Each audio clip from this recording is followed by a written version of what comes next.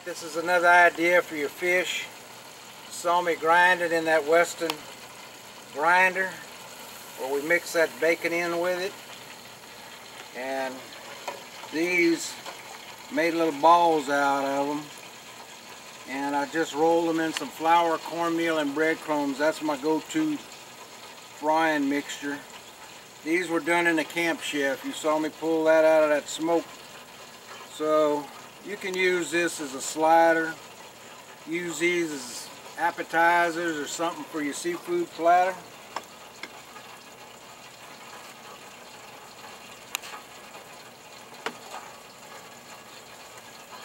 Nice thing about this Weston 12 cup is, you got a lot of people, 2, 4, 6, 8 of them at a time, so it won't take long for everybody to have a half a dozen of them if they're hungry.